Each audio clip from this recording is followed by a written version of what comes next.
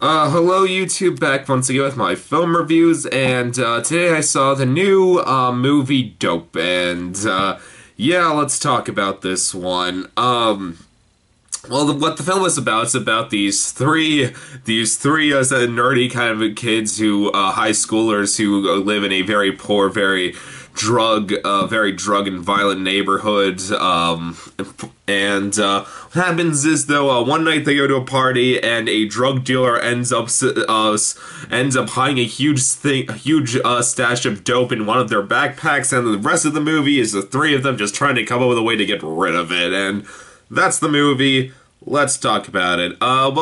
First, let's talk about the good of this movie. The three main leads of Shanique Moore, Kiersey Clemens, and Tony Revolori. I hope I'm saying these names right. I'm probably not. They all did such a good job. These three, because two of them I think have never done anything before. Like the only one who really has was Tony Revolori as Zero in last year's the Grand Budapest Hotel.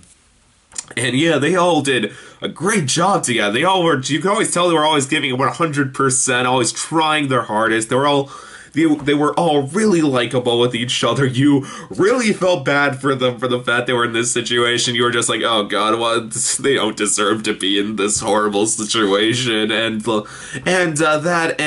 all shared such good chemistry with each other. You really did believe that these three were like really good friends with one another. Like, because there's times they piss each other off and just like try to save themselves, but no, like in the end, like they stuck together and they were just very likable, very nice from beginning to end. And also for us, one of the supporting roles, Zoe Kravitz, I think that's how you say her name, as the main of the character of the trio, Malcolm's girlfriend. She just gave a very likable performance. She was never annoying. You were just never like, it never just cut back to the love interest plot. You're like, oh my god, why am I watching this? No, she would give just a very likable, very nice performance at the beginning, and don't have much to say about her.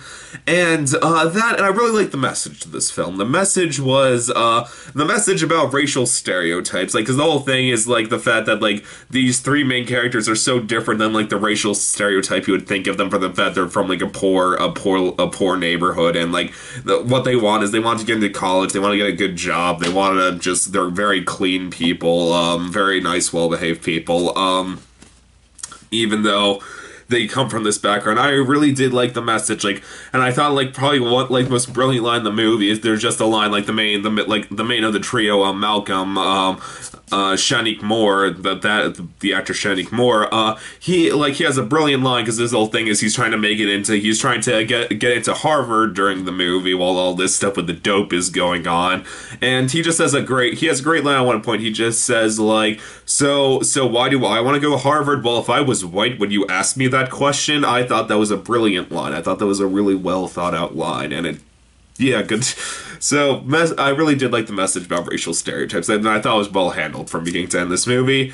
Let's talk about the bad of this movie. This movie, I feel really bad for this movie, because you can tell it wanted to be so much more funny and so much more clever than it actually was. It wasn't like a pretentious movie when they're like, oh no, we are the funniest, most clever thing ever. No, you can just tell like they were trying.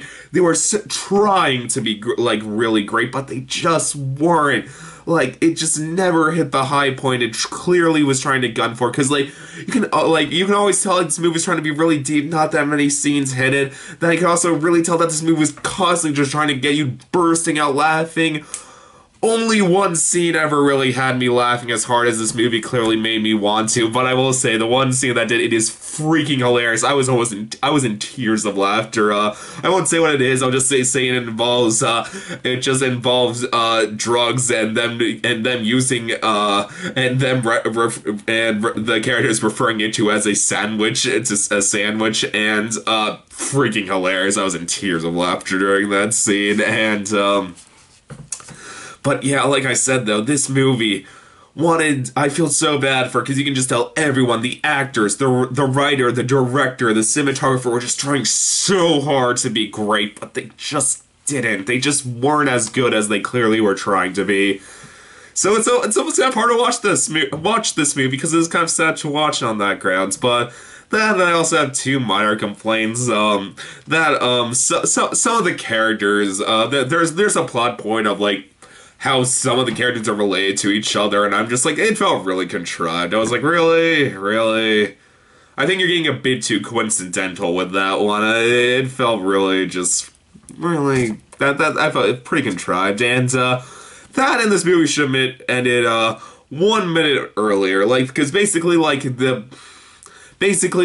of the main characters like gives a reaction to news he gets that like it should have been left vague, but he makes it would have been better if they left it vague at the end, but like the character gives a reaction that you're like, this isn't vague, it seems very clear what happened to him. So that was a bummer, and that's really all I gotta say about this movie. I know usually my reviews go on for like 20 minutes, but this movie, all I can really say, it was just a movie that wants to be way better than it was, but it just wasn't. Just all I can say really is the message was good, actors were all really likable, and the only real complaint was it just was never as good as it clearly wanted to be, and what a pity. So for final rating, I'm gonna give Dope. Don't get me wrong, Dope is not a bad movie. I'm gonna give Dope a very solid 3 out of 5. It is a decent movie. It is a decent watch. You will not be angry at all watching this if you go see this.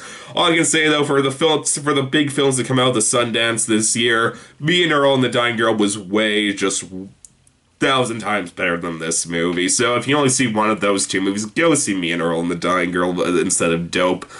But all I can say, I hope the three main leads, since they really haven't done, two of them, like I said, have done nothing besides this, I hope they all get careers after this, because they all did a great job and just gave so much effort for their roles that they really are what held this movie together. Like, if it wasn't for them, I'd probably say, well, that movie wasn't worth watching in the slice. They held it together. So, YouTube, as always, please subscribe. I will see you next time. Okay, bye.